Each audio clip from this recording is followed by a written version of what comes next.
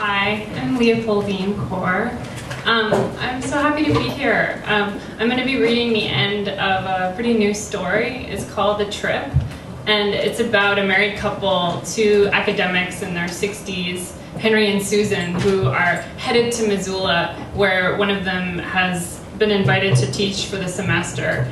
And just every horrible thing has happened. They crashed their van and became really frightened, too frightened to drive it. So at this point they've paid someone to drive it, and they're on a bus, which is going to take them to a plane, which is going to take them to Missoula.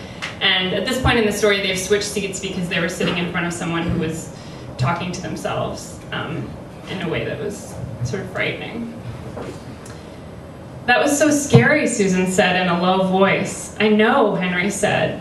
"I didn't think it was bothering you till you grabbed me. You were so quiet," Susan said. "I was listening to him. I wanted to hear exactly what he was saying."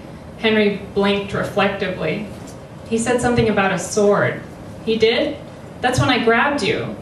"God, it must be like a radio station in your head." "Right," Henry sniffed. "I immediately thought of that guy who murdered the kid on the bus." Susan stared into Henry's face, dark with flashes of streetlight rushing over it. "What guy who murdered the kid on the bus?" "It was like 2 years ago. The guy decapitated this kid on a Greyhound bus. You remember?" "No, I do not remember." "Well, I don't want to scare you. You're already scaring me." "Okay, forget it." They sat quietly a moment. Henry closed his eyes. Susan sat up and looked nervously behind her chair, but it was too dark to see if the man was walking toward them with a sword. "All right," she whispered slowly as she sat back down, irked by the curiosity Henry had planted. "So, how did he cut off the head?" Henry roused with a sniff. "What? How did he cut off the head?" she repeated a bit loudly. "Oh, he had some sort of butcher knife, I think. And he just attacked this very young kid out of nowhere. He said a voice told him to." "God," Susan said. "Everyone got off the bus and they locked the doors somehow with him in there." Henry rubbed his eyes. "And he just ran up and down the aisle carrying the head." "Okay, enough. You asked me." Susan looked up at the yellow moon. She put her hand to her heart and, feeling its speed, she drew it away. At just past midnight, they arrived in Milwaukee and took a cab to the airport. At a tiny table, Henry ate a dry turkey sandwich, sulkily examining it between bites. "I'm so starved for seasoning," he said. "We're starved, period," Susan said. Henry stared at her. "Do you want some coffee?" "No, more coffee might push me into another dimension." Henry laughed. He finished the sandwich with one last dissatisfied bite. Then they walked to the gate and waited. Susan put her head in Henry's lap.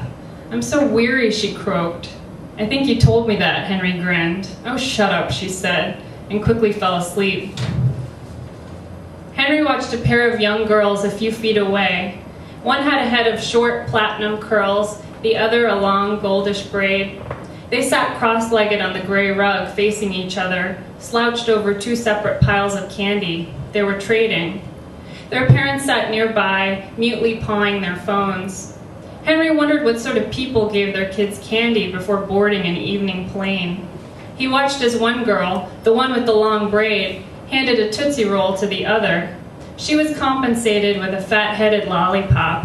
Fascinated, he watched a few more trades pass in the same girl's favor.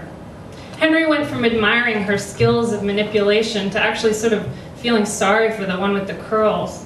Maybe she's a little younger, he thought, and decided she was being taken advantage of. "Look," he said to Susan, patting her shoulder. "They're trading." Susan opened her eyes only slightly. "That one's hoarding all the good stuff," he said. "It's breaking my heart." Susan's yawn curled up into a cat-like smile. "Cheapness is expressed through candy at that age," she said and coughed, clearing the sleep from her voice. "It's the money of childhood." Henry nodded, grinning.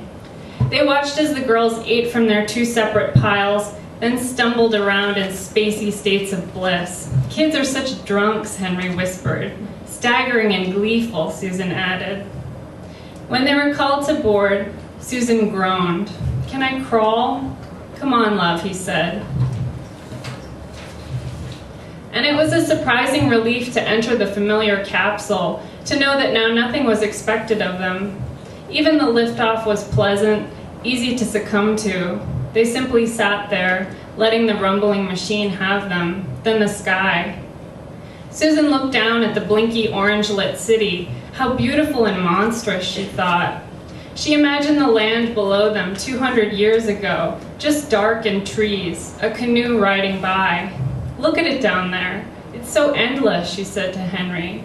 Civilization, it only grows. Well, yes and no, he said. There are things like blackouts that give you a little taste of what's possible. It's all so fragile, really. Susan nodded with a hum and leaned her head against his shoulder. I love the way you smell, he said, and she smiled. It was the smile of someone who would never in her lifetime tire of flattery. And how is that, she gleamed. Henry gave her hair a deep, theatrical sniff. Like bread, he said, and the ocean. To this she laughed uproariously, not because it was particularly funny, but because it felt good. I love your mind, she said, in an underwater way, nodding off on his shoulder. It kicks up a beautiful pearl once in a while, Henry said, calmly grinning, though his shoulder hurt like hell. Susan, he said, gently, kissing the top of her head. Susan, but she was asleep. Thank you.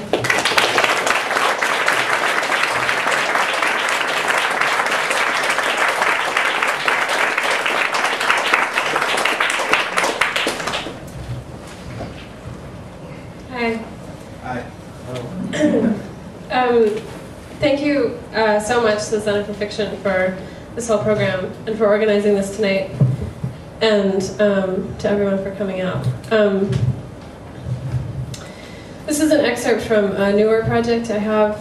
It's a spy novel. It's set in Argentina in 1966, and in this scene, an American woman who's spying in Argentina is meeting someone in a park to discuss bugging an office. I arrived at the plaza first, found a bench, and did a preliminary check. I counted the people who were stationary within 20 yards of where I sat. There were 14. I took stock of how many were standing and how many were sitting, how many in groups, and how many alone. Did any of them look familiar? 2 women on a bench with a baby I dismissed immediately, along with a pair of teenagers creeping their hands under each other's shirts. A priest on a bench with his eyes closed caught my attention for a minute, but there was a white thread of saliva hanging from his lip, vibrating when he snored. A man in a pink shirt and a chocolate brown tie loitered near the rose bushes along Avenue Rivadavia, sunglasses on, sweat stains spreading from beneath his arms. If Nico had someone following me, it would be him. I watched him check his watch a few times, pick at his nails, bend to tighten the laces on his shoes. 10 minutes went by before I realized that he was loitering there for the purpose of watching the teenagers on the bench. The girl with her skirt hiked up and her legs slung over the boy's lap, the boy rubbing her ankle under its white sock with a kind of fixed hysteria. The man was surveilling, but not in a professional capacity. I turned to my newspaper again. Nico materialized from the knot of traffic on the far side of the square at 7:15 and made his way toward me slowly, smiling, fanning himself with his hat. He was flushed, his skin pink against a dark mustache, and he was squinting across the raised dust of the square as if there were no person on earth he could be more delighted to see than myself. When he stopped in front of my bench, he put the hat on for a moment, only so he could doff it with a gentlemanly sweep of his hand. This weather is like standing in a puddle of piss, he said. Buenos tardes, I said. I watched his eyes move over my head to the glare of Rivadavia behind me, where the man in the brown tie was still standing in his voyeuristic stupor by the rose bushes. He's harmless, I said, unless he's yours. Nico gave a generous laugh and slumped down beside me on the bench, which creaked. His trousers made the zip-zip sound of nylon. Someone has painted Evita Vive on the ass of that statue, he said, pointing to a bronze casting of the thinker, streaked white with pigeon shit. I laughed. Nico spread his arms along the back of the bench and cleared his throat, turning abruptly toward business. I've been thinking about Vice President Perret, he said. You can't get into his office with some bullshit about the phone lines because he has them all checked every 2 months. We may have to give him a gift instead.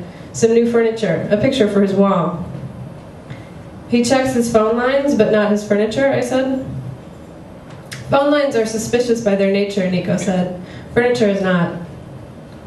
I laughed again. A flower seller appeared suddenly, proffering a basket of single roses, apparently sensing a smoldering romance between Nico and me. I waved her away. It will be an English landscape drawing, he said. Beautiful, signed, original. It would be damaged terribly if anyone were to take the backing off the frame. I laughed. That's a pretty simple trick. Nico said, sometimes the simplest ones are the best. Thank you.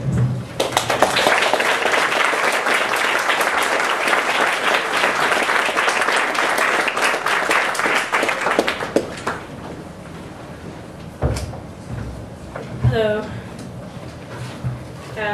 I'm Lisa Lee. I just want to thank Center for Fiction and to all of you for coming. Thank you very much. Trying to get this in a way that's like not totally awkward. So I'm going to be reading an excerpt from a novel that I'm working on right now. And what's happening is the narrator is living in San Francisco, and the mother keeps visiting her in San Francisco because she's house hunting. My car didn't sound good. After my mother and I had dinner in Pacific Heights, we were heading back to my apartment when the engine started sputtering and wheezing like an old man with emphysema. The arrow on the temperature gauge trembled threateningly in the red danger zone. I let the car coast to the side of the road into a parking spot parallel to the curb. The car shuddered, then died.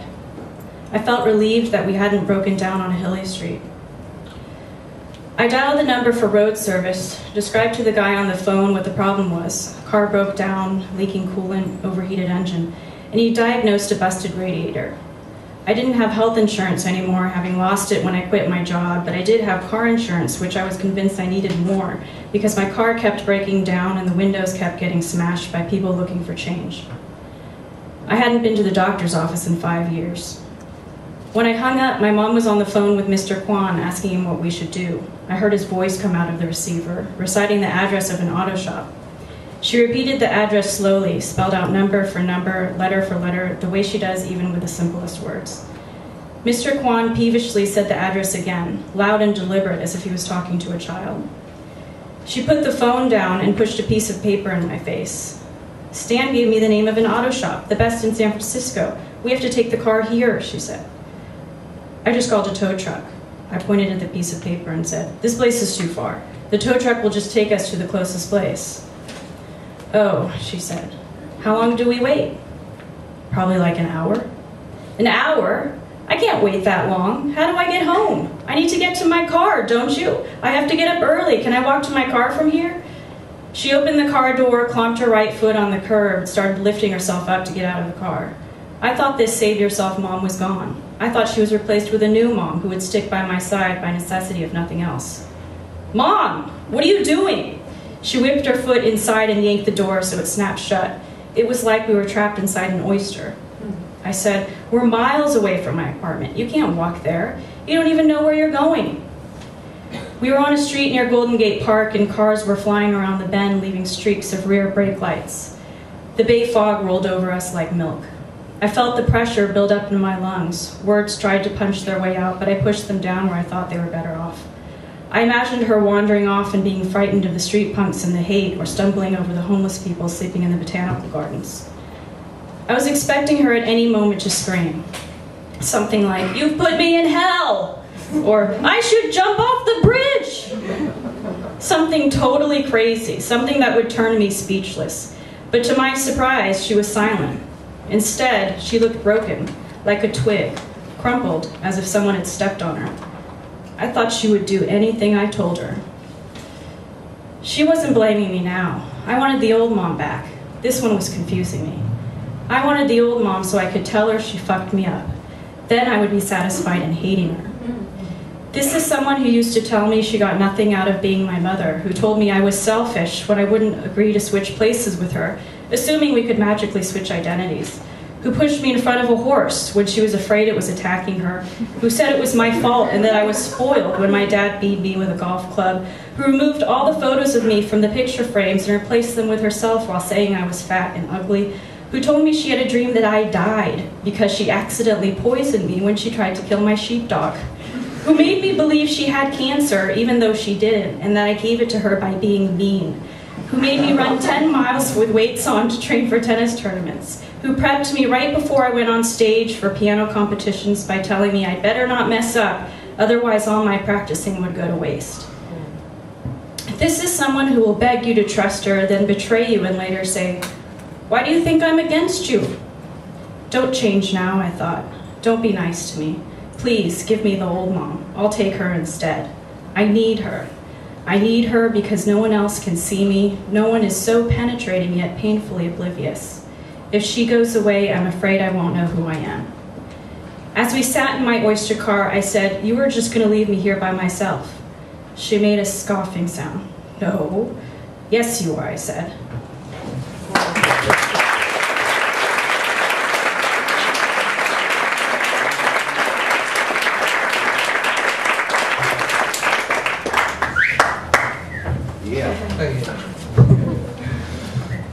My name is Daniel Long. I would like to thank the people from the Center for Fiction for having me, especially Noreen and Kristen. The Center for Fiction is very special to me. Aside from this grant, I really learned how to write in this room, actually pretty close to where I'm sitting today.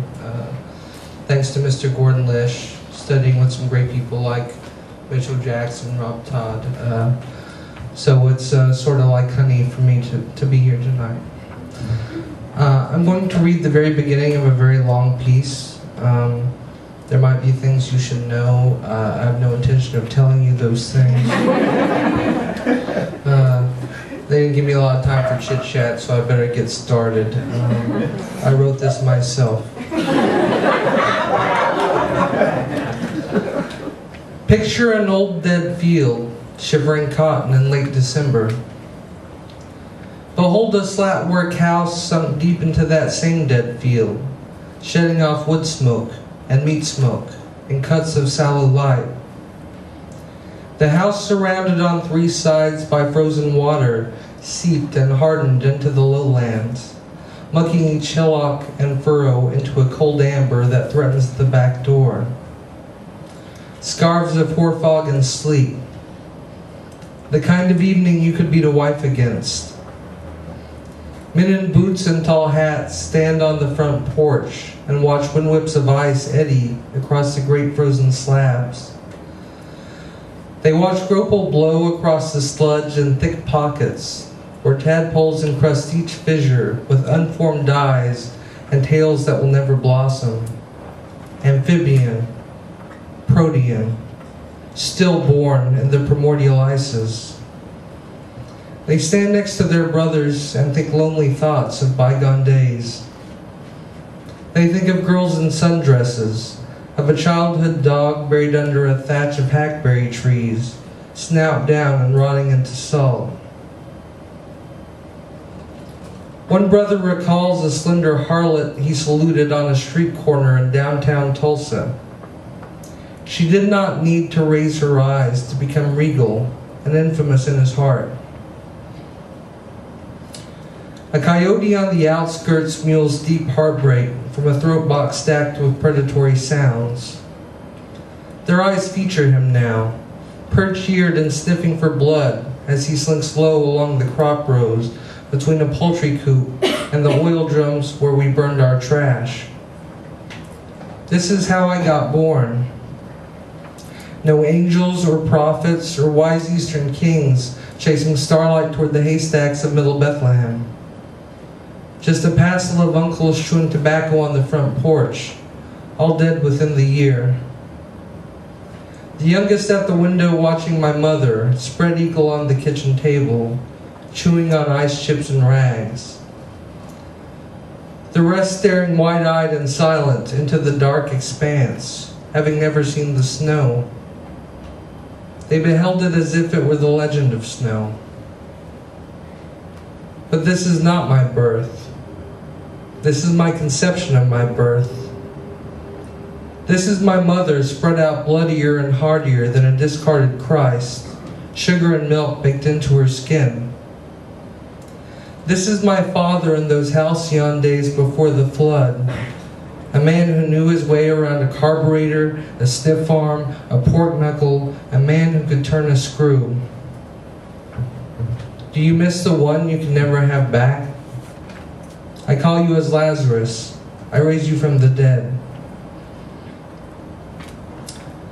It unsettles a man's guts what you will find buried in his own mud. The tenant farm and the fields we tilled were wedged in a dried strip of river valley that had changed hands as the war spoils of the Spanish and the French, the Comanches and the Republic of Texas. Indian territory, Robber's Roost, the land of the six-shooter, the slaughter ground of 100 nomadic tribes who roamed the earth in the dark times before forgiveness was invented. A place in the gut of the American West fashioned like a corroded war hatchet, plagued by dust bowls and boll weevils, and further depleted into show tunes. The locals say that Oklahoma is just like the musical, except with more guns and meth. I would say that's mostly right. Hundreds of years a place where outlaws nested and plotted and murdered amongst their kith, boozed and fucked, and spilled their seed deep into whores. History books filled with dead ghosts who wrote their autobiographies in blood across the saloon mirrors and horse stalls of melting country towns, pinning their epitaphs in gunmetal. Where Custer gunned down Arapahoes and Kiowas at an oxbow of the Washita River, dividing his command and ordaining his tragic flaw. Where the U.S. Army taught Bill Hickok and Bill Cody how to mop and polish boots, how to shoot a gun. Geronimo chained at that fort as a beloved war prisoner until his dying year, leather-faced and signing autographs for children while he prattled tales of murder with a sweet smile. All the world capturing captive. A dark synod of granite peaks growing bald upon easterlies in the light of the morning star, etched with the loose glyphs and runic penmanship of a late cabal. A forgotten cipher to Confederate bankrolls and ingots. Jesse James lost gold. Where Machine Gun Kelly laid low until Alcatraz. Where Clyde Barrow shot the life out of his first lawman. A deputy belching animus and Oregon blood in the lee of a scattering country dance hall, as damsels in calico screech and tug him by his name. How the last thin songs did whisper from his eyes. Women in black dresses. The body of pretty boy Floyd arriving by boxcar from Ohio, stripped of his twin .45s.